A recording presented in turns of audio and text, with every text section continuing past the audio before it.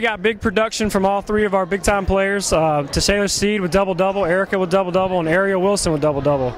We didn't shoot the ball very well in the first half, but they came out and played hard.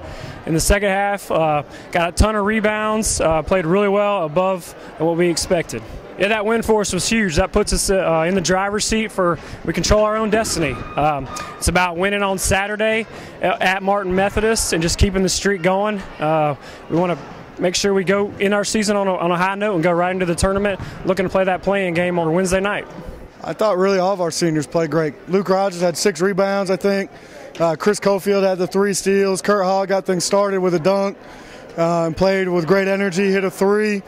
Boomer was close. Jonathan Ratliff close to a double-double. Deion Bedford hit a big-time fadeaway in the corner.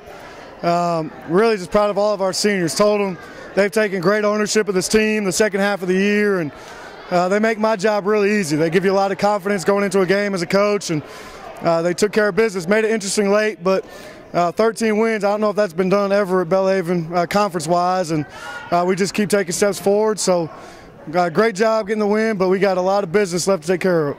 Loyola's coaches were down at our game against Xavier when we rested Jonathan Ratliff, and Todrick Pinkston's been out, and they did a great job scouting us tonight.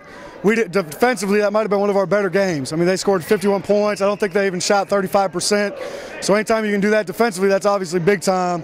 Offensively, we struggled. We got impatient. We took bad shots from time to time. We didn't have a lot of great possessions back-to-back. But our guys found a way to gut it out when they needed to. Deion Bedford, big-time play late in the game, free throw rebound.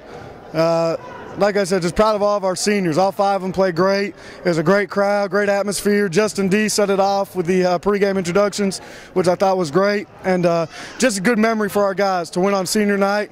Loyola is tough. We swept them this year, which is big time. So got to move forward. Game for second place on Saturday against Martin Methodist now. It's going to be a lot like tonight, low scoring. They're going to back up. They're going to make it hard for us. Hopefully we'll have Todd back. We're going to have to share the ball, move the ball better, and we're just going to have to come out and play. They're a good team.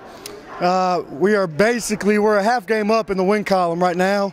But the way the tiebreaker works, whoever wins that game Saturday is going to get second place. So that's going to be a big game for us. And we just got to go take care of business. They're a tough team. They're big.